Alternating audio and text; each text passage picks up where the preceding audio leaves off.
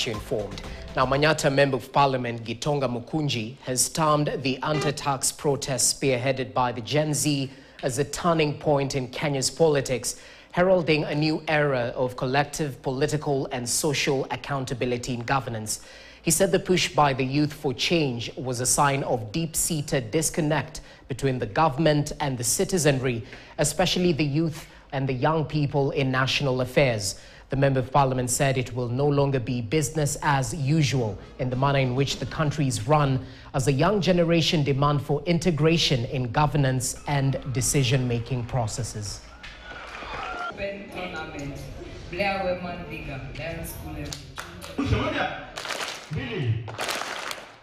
Ms. Willing, who was at on matters finance bill, on matters budget, the people are supreme.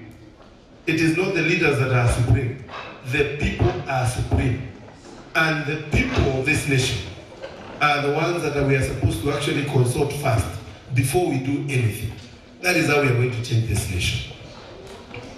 And I am happy that this conversation that has been brought by the Gen Z generation is actually live and is going to continue. I want to say, let us not victimize anybody on what has transpired. And I want to urge my government to ensure it actually sees this as a golden opportunity to work with the generation and the population while they are doing development. Now, Teso North Member of Parliament Oku Kaunya wants EACC to do a lifestyle audit of leaders who have been seen holding harambees regularly. Speaking at